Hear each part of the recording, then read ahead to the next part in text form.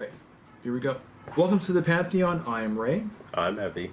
So, Evie, what is today's podcast or review about? It is about Captain Marvel. Last final tie-ins to the Endgame. It's directed and written by Ann Bowden and Brian Fleck, and of course, it's probably one of the last cameos, last legitimate cameos from Stan Lee. Yeah. So, true. In terms of the big picture, this just adds a last piece to the puzzle of the character just showing up. It kind of explains her, because realistic, for those who've seen Endgame, which I'm pretty sure it's pretty much half the planet, her character's, there's no introduction. Her character's just gone right into the movie right away, and this kind of allows you to understand that, how she's there and why she's there, and this kind of gives you the backstory. Did you like how they, because it's an origin story. Sorry, it's an origin story, but it's not told in a traditional way of telling an origin story. Like it's in the middle, and then it kind of goes forward, but yet it's sort of jumbled up. You know, the governor, if you want, is this thing called a mind fracking machine, where they kind of track her mind, kind of thing, and then that's how it kind of leads into it. Overall, like, how do you like that part of it? What did you think? I guess what I'm saying is, like, do you like the way they kind of told that story? No, I like for me, story that starts to a point and then ends, not going back and forth. Back and forth. Yeah, because it's a little jarring. In the end, it does come together, but yeah, it's a little. It's interesting because there's a twist. And the twist comes, with this characters, like who you think is good and who you think is evil. Yeah. Because it goes against type. It subverts your expectations based on comic book lore. It changes that. It does a gender swap. It changes the villains who you think is going on. So in that sense, I thought it did an amazing job of subverting my expectations into the film, and still telling a good story of this character. What did you think of the soundtrack in this one? I liked the soundtrack. It was pretty good. It stayed faithful to the whole time. I love Samuel L. Jackson in this film. I thought he's so charismatic. Yeah, for sure, definitely. And what did you think of his makeup? The de-aging process on this thing. Very good, impressive. I didn't expect that. So. Yeah, and considering he's 70 years old, he looked really good. Oh, definitely. The only time I would say that you could tell that it didn't really work is when he was running. You could tell that he's like a 70-year-old man. But, that's true. But the makeup was great, and for sure. This is a Nick Fury. Sorry, this is a Nick Fury before he became hardened. So, exactly. What did you think about the reveal about the eye? Because I think every so often he got hurt. They go, "How's your ears? How's your head? How's your eye?" Yeah. Okay, and then of course you find out what happens to him. Exactly. We're not going to give it away, but but it's interesting. Were you like disappointed? Was that a letdown, or was it okay with you? Were you okay with that actual result? Yeah. Were you satisfied with the reveal at how it was? And the reason I say this is because there's hardcore fans will say there's a scene in Winter Soldier when he talks to Robert Redford's character. The last person I trusted, and I got this, right, or I cared about. So that, and then when you realize in the context of what that was about, and you see how this kind of relates to that, I understand how people were upset about the link between the two. Yeah, I thought it was.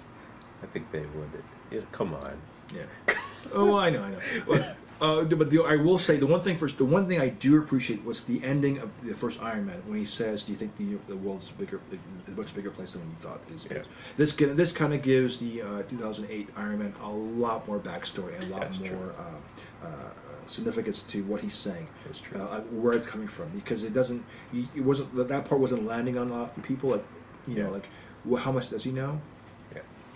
Yeah. So, and then of course the other complaint that you might have heard already is like, okay, so he knew Captain Marvel, so how come he didn't use the pager during the invasion of New York City? Yeah, you're right. That was the only.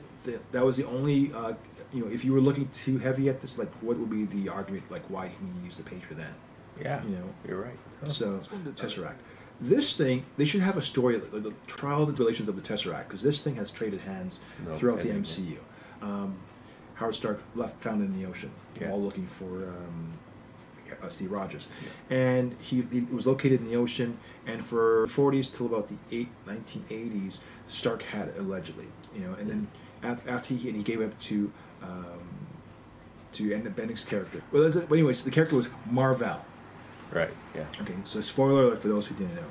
But they used the Tesseract to use the energy from that to create a light speed aircraft, and that's what Project Pegasus was. It was the security of Shield, NASA, the technology of NASA and the Air Force to combine to create this new technology, and that's what Pegasus was. And we see it again in the Avengers movie when with Svelik and the whole thing. But they didn't know that, again, they didn't tap into the full potential of it, which was the key was used to open gates to or transport you from one end to the cosmos to the other. Right. What's it? The space gem is what it was called? Yes, it was a space gem, right? Yeah, this thing, it's one of those few pieces of the puzzle that was sprinkled throughout the entire MCU story. It's part of the tapestry, and it was. Okay, here's the thing I do want to talk to you about the comedy. Did you think our comedy was forced? Because sometimes I see in terms of all the MCU movies, the comedy, the tone switches back and forth. But I love all of it. I love how they just, even in the most darkest scenes, there's a great deal of brevity to it in comedy, and the way they do it is brilliant. For me, I thought with her character, it seemed sort of forced. Like she's not. It was just different for her. Yeah.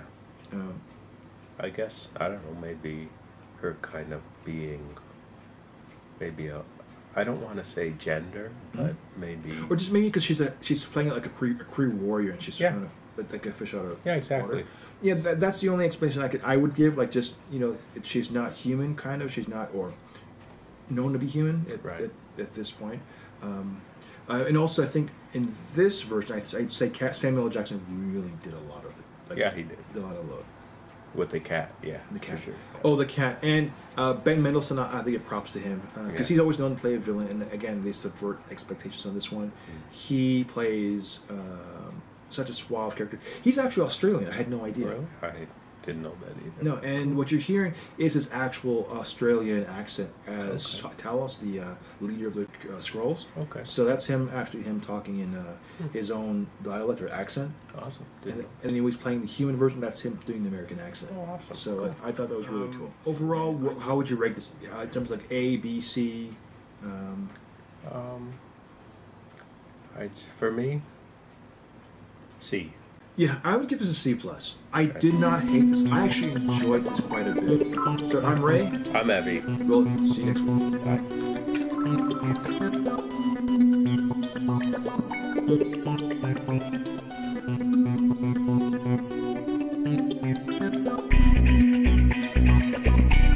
Bye.